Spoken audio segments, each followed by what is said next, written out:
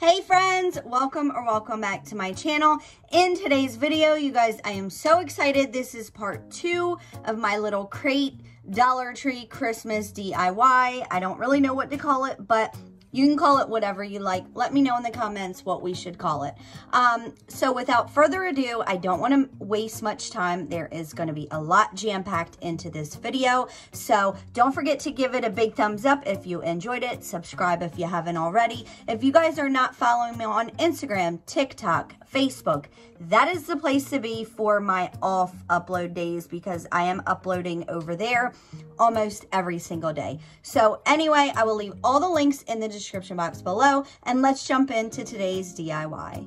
Stay tuned until the end, you guys. I have a little message, and I didn't want to bore you guys in the beginning of the video, so I just saved it to the end, but it is a little important, so I would appreciate if you would stick around and hear that little message. So anyway, we are going to be doing all of the little decor inside of this piece that we made last week.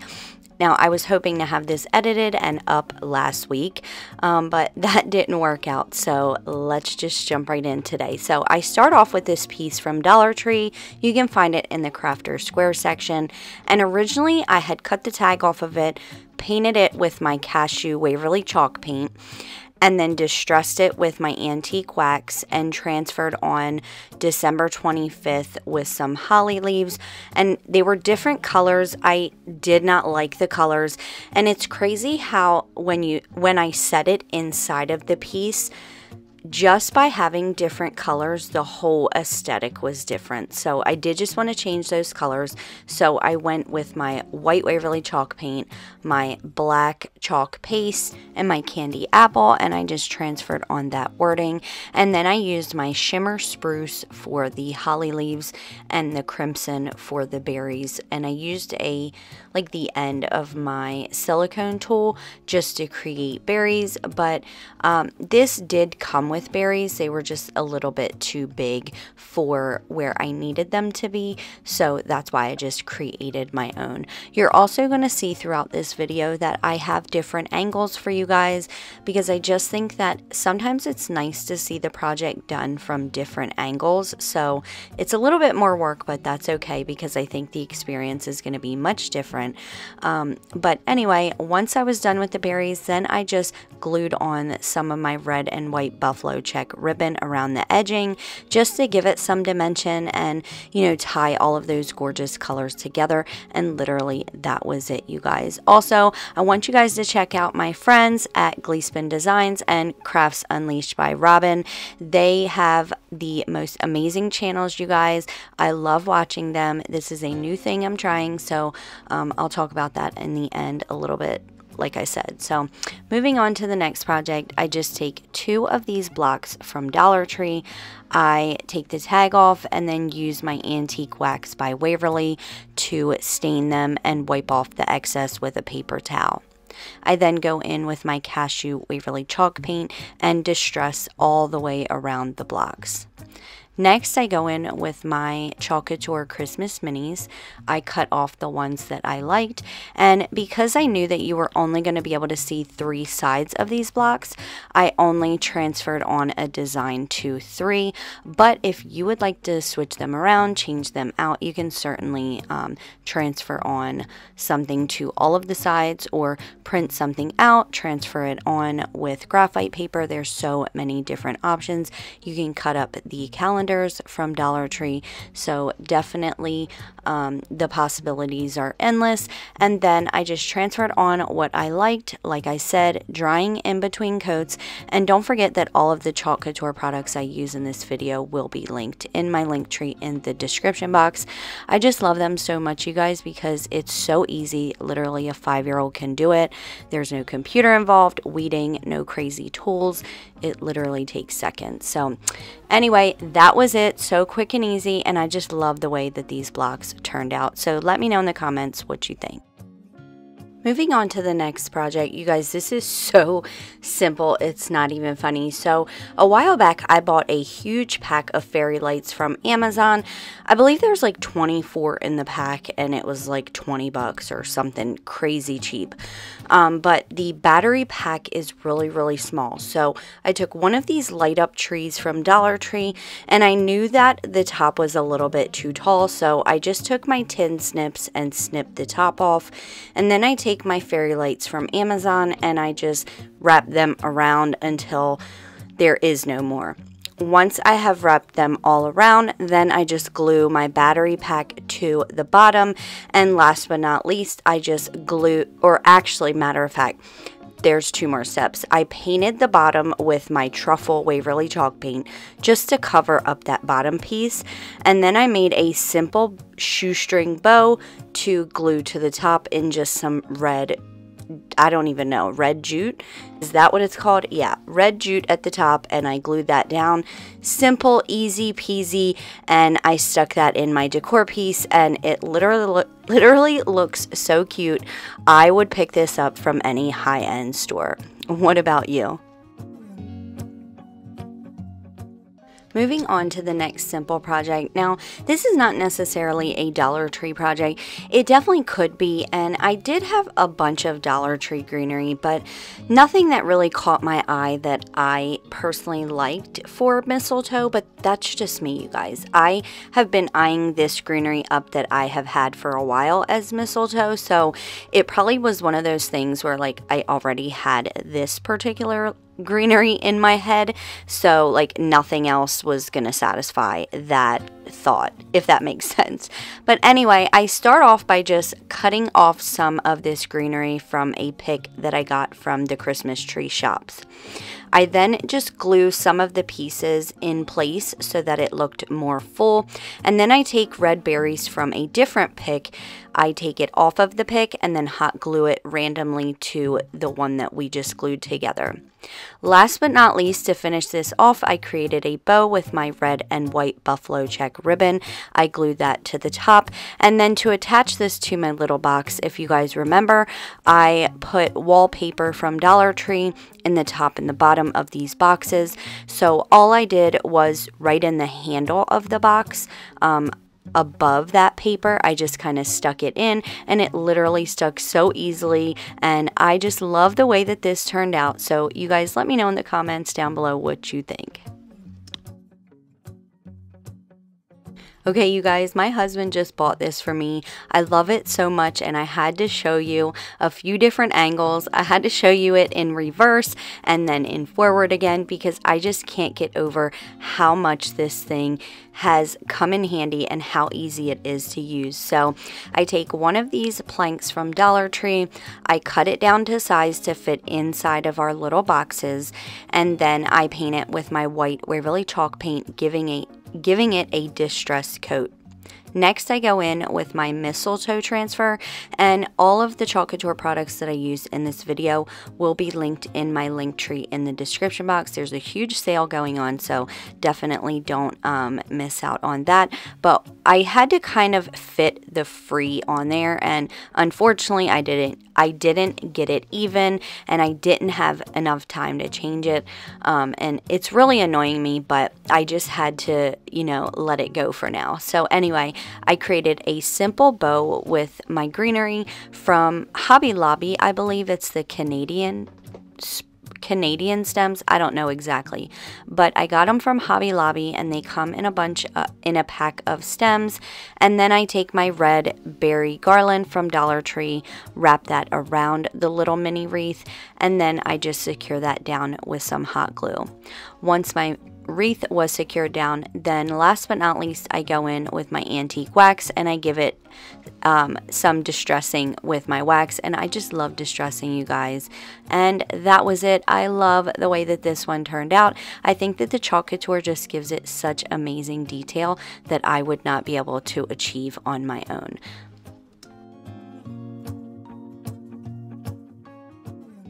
Next, once again, this is not necessarily a Dollar Tree project, but it can be.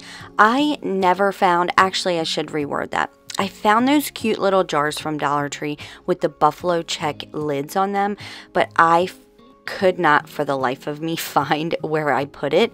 So I just went in my stash. I found these that I also got from the Christmas tree shops, which they were 99 cents. So basically same thing. But I just start by taking the lid and giving a good coat of my Crimson Waverly chalk paint. And I give the jar a coat of my Steel Waverly chalk paint. Once my paint was completely dry, then I go in with my mini zip sander and I just sand random edges. I just wanted this to look old and weathered. And then I went in with my mini chip brush and my white Waverly chalk paint to further make it look old and weathered. And I dry brushed that white all the way around the jar as well as the lid. Next, I go in with my mini buffalo check white and red ribbon, and I just tie that around the neck of the bottle and then tie a bow. And to finish this off, I cut some greenery off of the same picks that I have been using, and I just attach that on either side of the bow just to give it a little bit of color and tie all of those colors together. I think that all of these colors together just look absolutely gorgeous, and it just gives those Christmassy vibes and looks amazing in this piece. So you can let me know in the comments down below if you think that this piece fits in this tree or if you think I should have done something different there. Okay friends, so I just want you to know that just by being here, clicking that thumbs up, hitting subscribe, sharing, all of those things really help my channel to grow and really help YouTube to notice me just a bit more. But if you would like to further support the channel, you can go to buymeacoffee.com at All Things Crafty if you enjoy my work and would just like to support what I do. But anyway, I didn't want to spend too much time on that. Moving on to the next project, I take this foam piece from Dollar Tree that is in the shape of a tree, and I just start by measuring it and then cutting it down to size so that it will fit in our box. Now, so that this will sit flat on, you know, in the box, or even if you just wanted it on a shelf or whatever, I wanted to make sure that it would sit flat. So I just took some large popsicle sticks, I measured out the bottom, I cut those down and then glued it down, and then I gave this a really good coat of my Truffle Waverly chalk paint. Next, I take the same greenery that I've been using. I just love it for some reason. It just looks so high-end to me and so realistic that I just keep grabbing for it every time. But all I do is just take the picks and I start by gluing them down side by side. The next layer, I go in between those pieces, and then the last layer, I take pieces from one side to the next further up at the top, pinching in the middle, putting a little bit of hot glue, making sure that it dries a little bit so you don't burn yourself, or use a silicone, you know, finger saver, whatever they're called. Just make sure you don't burn yourself, but pinch it up at the top so that it gives the illusion of like the top of a tree. And I did that 3 times. So I did it on one side, I moved over a little bit, I did it on that side, and then I finished it off for the last time. And I hope that makes sense. If it doesn't, you can go back and look and slow the clip down with the 3 dots in the right hand corner. A menu will appear and you can slow the clips down. Last but not least, I dry brush some white to give the illusion of snow, and I just love the way that this tree turned out. So moving on to one of my favorites in this whole piece, I take this little tag ornament from Dollar Tree and I just pull it apart, and then I cut it down to size so that, again, it would fit in these little boxes. I then just sand all of that glitter off and give one of the sides a good 2 coats of my Crimson Waverly chalk paint, and then once those coats were dry, I dry brushed it with my white Waverly chalk paint. For the back piece, I take this scrapbook paper that I got from Michael's or Hobby Lobby. Don't quote me, but I know it was one or the other. And I just cut that out and then attach it with some of my disappearing purple glue stick. Once that was attached, then I just kind of lay these together. I put them in the box before I glue it down. That way I know, again, that it will fit. And then once I know it'll fit, then I just use some hot glue to attach those together. Next, I go in with my Christmas Minis Chalk Couture transfer, and I chose the Noel. I thought that it looked gorgeous with this, so I transferred that on with my white Waverly chalk paint. Again, the Christmas Minis will be in my link tree. And then to finish this off, I took a piece of greenery, glued that down to the top. I made a simple bow with this red and cream colored ribbon. I glued that down to the bottom of the greenery, and that was it, you guys. I love this one so much. I don't know, this might be my favorite. Let me know in the comments down below which mini is your favorite. Moving on to another super simple project, I take this mini terracotta pot from Dollar Tree, and usually I put rocks in the bottom of these, but I didn't have any, so I just used some pine cones just to give this tree some height, and then I put a bunch of hot glue on top of the pine cones and then stuck my tree in there. Next, I dry brushed it with some white once again to give the illusion of snow, and to finish it off, I created a tiny little bow to glue to the top of our tree, and once again, that quick and easy, and I just love the way that this tree turned out. So for our last project, you guys, if you are here, you're absolutely amazing. Thank you so much for sticking around. Check me out on TikTok and all of my other social medias. I have been dropping these DIYs before this video, so if you want to see content before I put it on YouTube, definitely go check me out. But all I did was just create stain with different colors, so green and a little bit of glitter and some water, and I used some gold paint. I just used some different colors. Some I made stain, some I did not, and I just put the colors on where I liked them. And then once they were dry, I just dry brushed some black all the way around to make all of the little details stand out. And I just love that little truck so much. So for the last part of this project, I'm going to show you guys how to do the base and the star of this tree. So I start off with these little boxes, with one of these little boxes from Dollar Tree, and I just glue the middle part down. I then stain it with my antique wax by Waverly, wiping off the excess.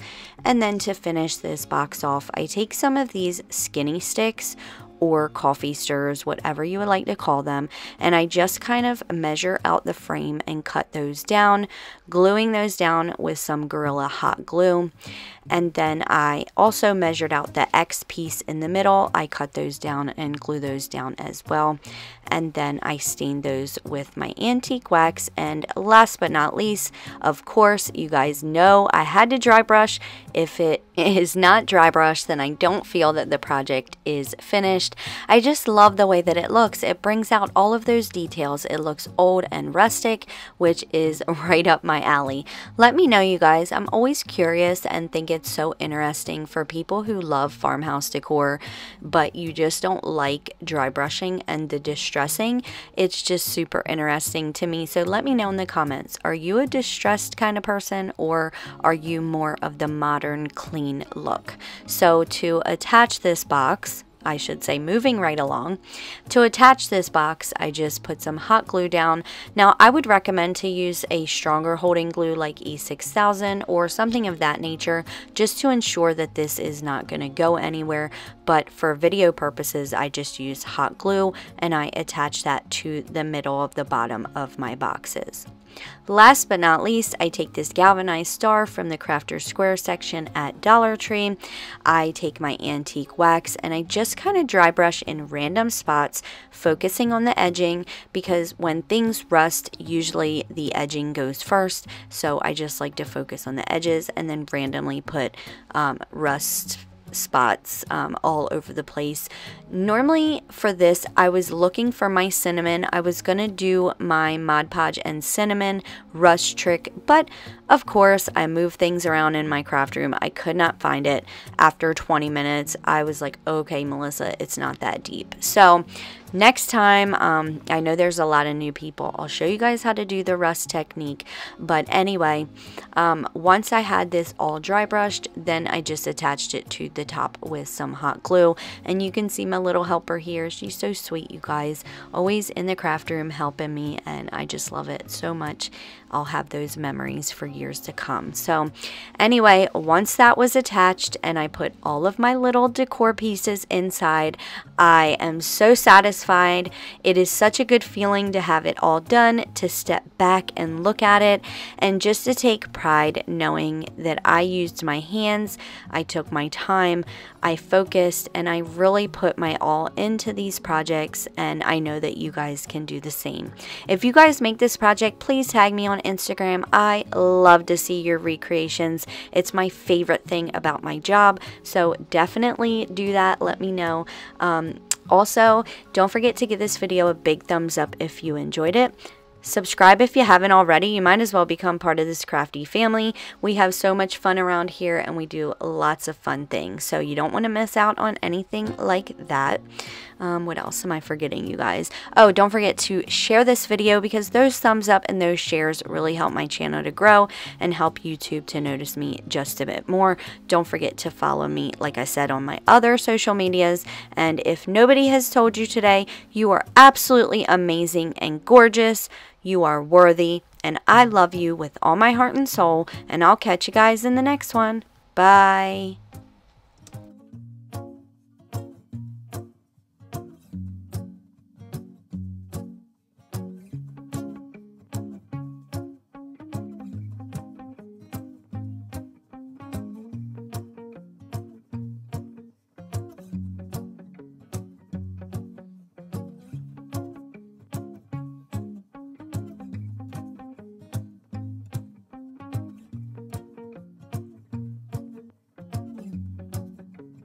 Hey friends, editing me here and all my glory. There's no fancy lighting, anything like that.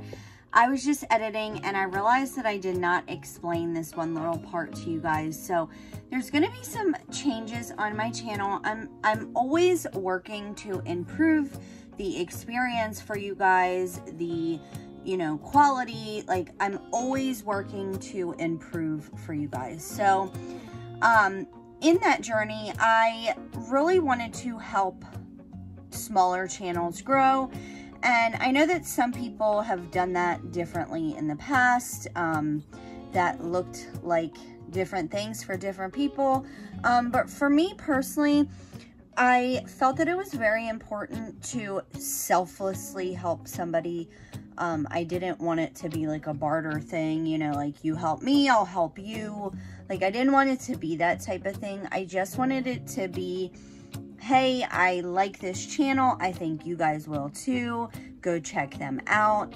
And I think that it can be a really fun way for you guys to find new people and for me to help smaller creators get out there more, get their name out there. So I think I'm going to do it twice per month. On my channel, I will promote 2 different channels. So 4 channels that month will be promoted, and I will just pop up on the screen like, hey, check these channels out. I really like them, blah, blah, blah, blah, blah. And then I'll leave their links in the description box, and I'll also promote them on my other social media platforms as well. So if you have a smaller channel and you would just like some help to get your channel noticed, definitely reach out to me. We are going to be doing the earrings of the week. All these fun new things. I'm going to do earrings of the week a little bit differently. That'll be coming the beginning of the year. I also have another surprise for you for the beginning of the year. And I'm going to do a giveaway in this video. So if you stayed through this entire spiel, leave a red heart in the comments and I will enter you to win a giveaway, and I'll pick a winner in about a week. So I know that was long-winded, you guys. I just wanted to let you guys know of all those little changes and just to be looking out for some differences. So with all that being said, thank you guys so much for being here. None of this would be possible without you. All of my gratitude, all of like everything that I do, I owe it to you guys, and I just want you guys to know that I'm always looking of ways to help you, improve it for you, and, you know, just be the best creator and YouTuber, you know, your favorite YouTuber that I can be, because without you guys, all things crafty doesn't exist. So anyway, I love you guys so much. Let's jump back in.